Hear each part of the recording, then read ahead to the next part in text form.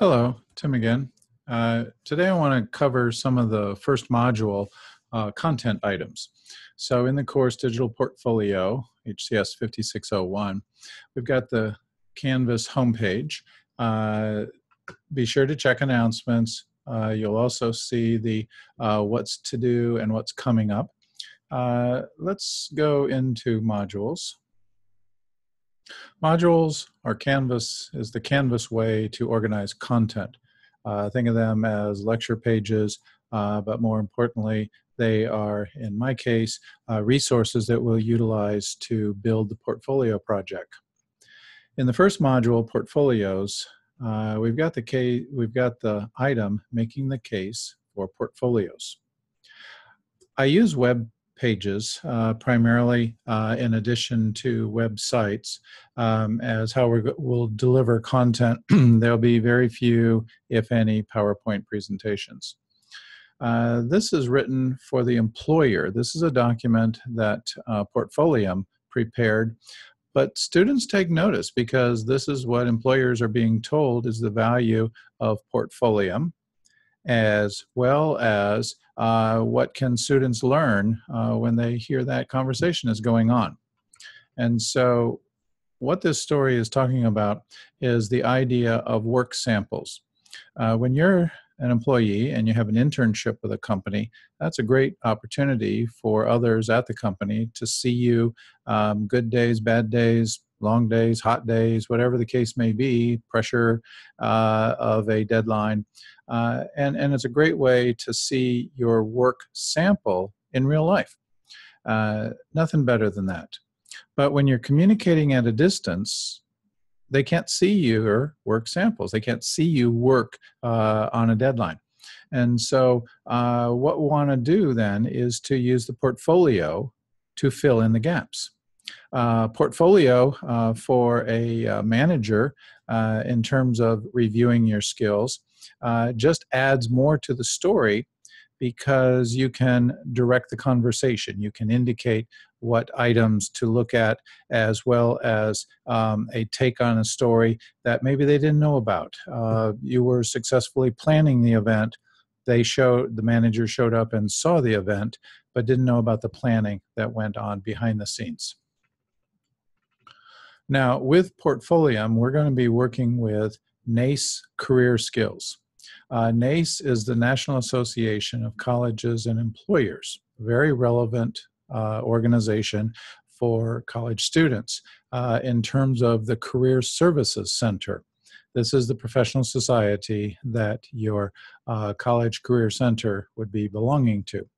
And so what we're looking at then is competencies.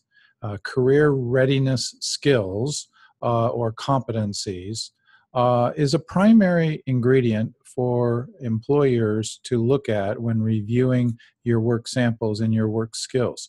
The resume is a nice listing of places you've worked, places you've gone to school, but it's the skills that you bring to a company that will have to come out in the interview, because there's not always an opportunity to present those skills in the resume. You have job description, but you don't have skills. Skills cross over, in some cases, multiple jobs. And so the skills that we'll be working with: critical thinking, problem solving, oral written communications, and I would add visual communications in there as well, teamwork, collaboration, information technology application, leadership, professionalism, work ethic, and career management. These are the important career skills that the course and the portfolio is going to focus around. And so in terms of the what we're doing with the portfolio, it's really this: making the case for portfolios that they fill in the gap, they tell the story, they provide the work samples of places you've been, things you've done that a resume isn't able to do. Now, in the next module, this is a homepage that I made for the College of Food, Ag, and Environmental Sciences in the careers section of the college website under student resources. And so what we have is we have Portfolium College of Food, Ag, and Environmental Sciences network. And so we are part of a network with many other institutions. Portfolium.com, if you go /discover, is a great way to get to know through searching for students or searching through other networks of who's on the system. Now, in terms of getting started, if you signed up with Portfolium last spring semester, you're on board and you're ready to go. If you did not sign up, there's a click here on this site. And so what we'll do here is to log in, or you can join. If you didn't join before, you can join now. But remember, the important thing is that we're using osu.edu emails, not Buckeye Mail, but osu.edu. So for me to log in, rotus.1@osu.edu. Continue, and very important here, notice this OSU account login. We've set that up so that all students can log in, don't have to create a new password or a new username directly with Shibboleth, the university's authentication system. So at this point, I'm in my profile. I'm looking around in terms of the look and layout of my portfolio. I click on Tim Rotus picture, and you'll see here that I'm in edit mode, and I'm looking at things like add certifications, add volunteer work, but I'm in the profile section. And profile, think of that as a resume timeline combined, so that it tells the story of where you've worked, where you've gone to school, courses that you've taken, and many other skills, many other areas to your resume. We'll talk about skills. These are those skills that I mentioned earlier. Stories, the work samples are linked to skills. Resume is attached right here. Pencil means I can edit that resume, or the arrow means I can download. Now you have to be logged in to Portfolium in order to download a resume. And so what we were doing here then is logging in or creating the account. Once we have the account, using your osu.edu name.n number, you're free to start editing on your profile. Editing is right in front of you in terms of the logging in. The profile, if I want to edit this overview section, or if I want to add a certificate, add athletics, I've already got introduction, work experience, associate professor, assistant professor. This is that timeline idea. And so with each one of these, I can add or attach work. I can add a description, and description is going to be important, that we do add a description for each assignment, for each place that you've worked, as well as courses in terms of at Ohio State, but courses. And so part of the getting started assignment is to add 3 courses and put a description next to each one of them. We'll then be coming back with a follow-up assignment looking at loading up work samples to the courses. But be sure to put a course title and a course description. I'm going to go back to modules now, because with the Portfolium link here from the College Ag Network, we have some other resources that are available on that college page that is important to see. And that was the wrong link. And so from the college page, we scroll down, and these are questions relative to your use of Portfolium. And why are we doing this? It's important that I be able to explain this to you. In some sense, I'm using LinkedIn. This first question, why do I need Portfolium? That's a good question, and it's an appropriate question, because using LinkedIn is a very professional network with many industries and many managers using it. Portfolium is the place where you can tell the rest of the story, meaning that you can add multimedia, meaning that you can go into greater depth, meaning that you can use the skills. It's not, the focus isn't on work experience exclusively. It's the rest of the student, the rest of your background. that can come out in a portfolio product, as well as it keeps growing over time. Another question I've had regarding this is no one has ever asked me for a portfolio. So why do I need one? Valid question again. I would say practice makes perfect. The idea of preparation.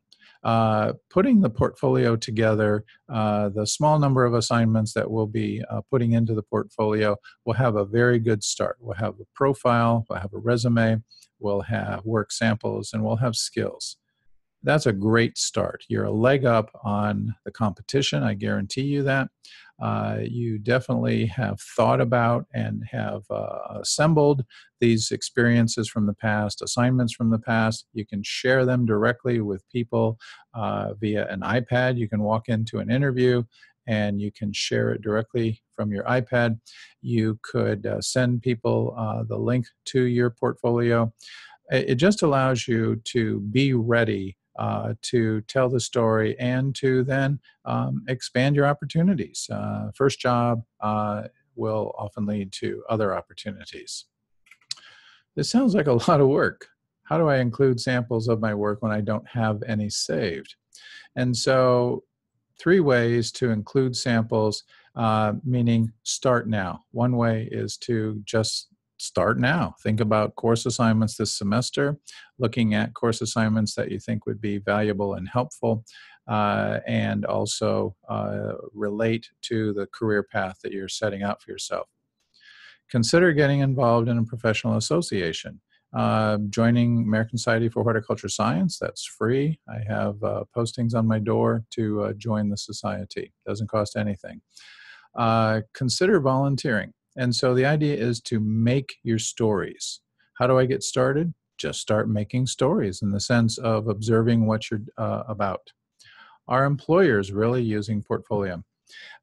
Yes, and we will see increased use of Portfolium. The college has a database and a service for all employers to utilize when they come to interview on campus. And this is an additional service that they can view more about you, more than just a resume. And it's also a great opportunity when they're not available to come to campus. Check out this video here, Frequently Asked Questions. This is all about Portfolium, setting up profiles, setting up and the settings for the program. The introduction, I've broken out the timeline here, exploring networks, viewing student portfolios, viewing student profile, editing a profile. These are the go-to, this is the great video that you want to use. I've also provided additional resources with how-to guides for students and alumni, educators, employers, and Portfolium fact sheets.